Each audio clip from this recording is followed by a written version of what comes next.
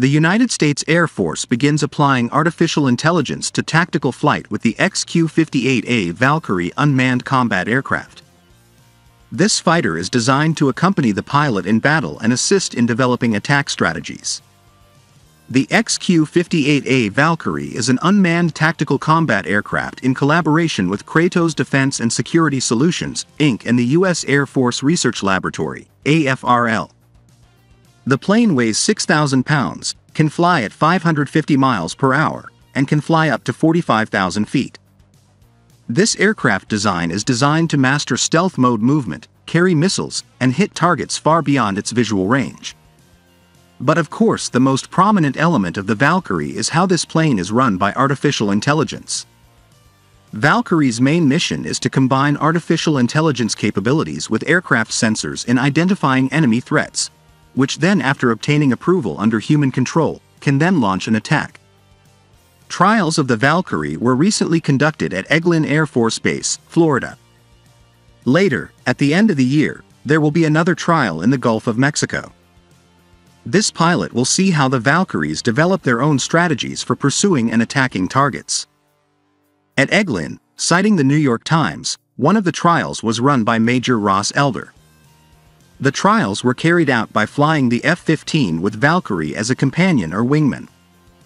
Major Elder said it was a strange feeling, that he was flying with something that could trigger his own decisions, but not a human brain. Currently, the United States is competing with China in developing technological superiority for national security. They began to consider the pros and cons related to the amount of capital used to develop fighter aircraft. Therefore, the current program is touted as an affordable program, in which the U.S. Air Force plans to build 1,000 to 2,000 unmanned combat aircraft with a new generation of artificial intelligence. The cost that comes out is only about $3 million per unit. These units will be divided into several types of tasks. Some will be tasked with focusing on surveillance and resupply missions, flown in strike groups, and others will be assigned as a loyal companion to a human pilot. As a companion or wingman, this unmanned aircraft will be tasked with carrying out initial surveillance, disabling enemy air defenses and disabling missile targets. The applied artificial intelligence will evaluate information from sensors when it detects an enemy threat, before then reporting it first to human pilots, before being asked to launch an attack with missiles. The U.S. Air Force says it is fully aware that artificial intelligence technology does not include human intelligence. These machines have no moral guidelines.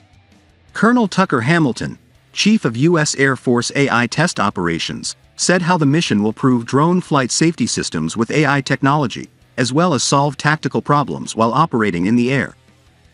However, he also mentioned that this mission is an extraordinary responsibility that must be achieved methodically and ethically, in small steps. In the future, the development results from this mission will be applied to the next autonomous fighter program and so on.